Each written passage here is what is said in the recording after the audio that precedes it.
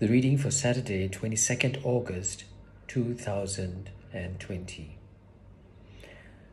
A reading from the book of Ezekiel, chapter 43, verses 1 to 7. He took me to the gate, the one facing east. I saw the glory of God of Israel approaching from the east. A sound came with him like the sound of the ocean, and the earth shone with his glory. This vision was like the one I had seen when I had come for the destruction of the city, and like the one I had seen by the river Chebar. Then I fell to the ground. The glory of Yahweh arrived at the temple by the east gate. The Spirit lifted me up and brought me into the inner court. I saw the glory of Yahweh fill the temple. And I heard someone speaking to me from the temple while the man stood beside me.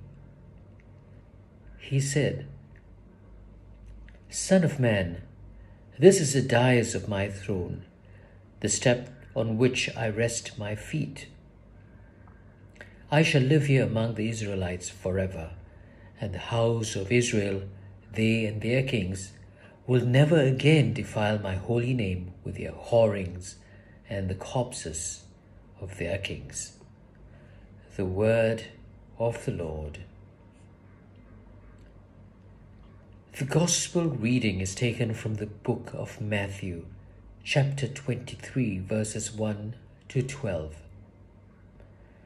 Then, addressing the crowds and his disciples, Jesus said, "The scribes and the Pharisees occupy the chair of Moses.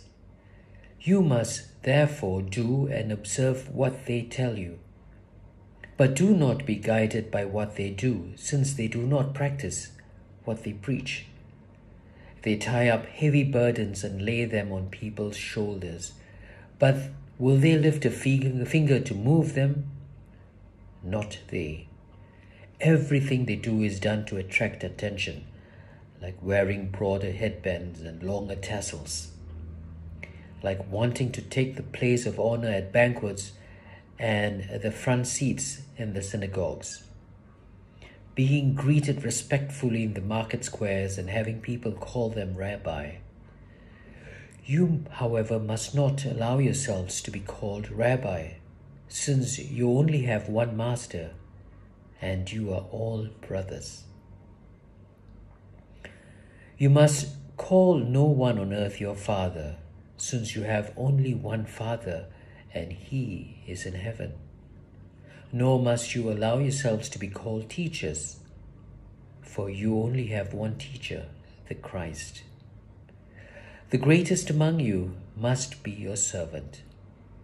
Anyone who raises himself will be humbled, and anyone who humbles himself will be raised." The Gospel of the Lord.